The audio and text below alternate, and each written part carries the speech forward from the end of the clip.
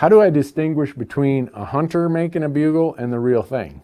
And I can't say I always can, but most times you'll notice that a hunter and his bugle is usually doesn't give you that vibration type feeling that you get from a real elk. A lot of times it has more of a flute sound to it. It might be, I don't want to say tinny or more plasticky sounding.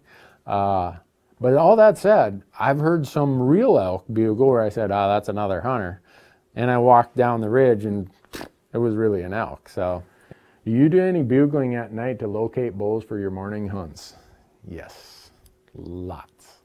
In fact, if I have a rut hunt, I am up and at them anywhere an hour to 2 hours before the sun comes up.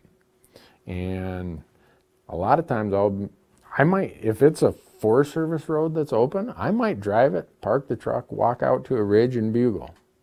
If I hear something, I mark it on my GPS. Come back, I drive further, go out and do the same thing. By the time before the sun comes up, I've marked quite a few locations on my GPS that say, I know there are bulls there. I heard them. Very seldom do you hear other hunters in the dark. If you hear them in the dark, the odds are it's a bull. So then I look at, all right, here's where I heard a whole pocket of them. I'm going in there. That's the first place I'm going. I'm going to be in there before the sun comes up. I'm going to be playing the wind, getting myself in position. So hopefully when they make their move, whether it's to go to bed or whatever, I'm going to be in their way. Maybe I'll have an encounter.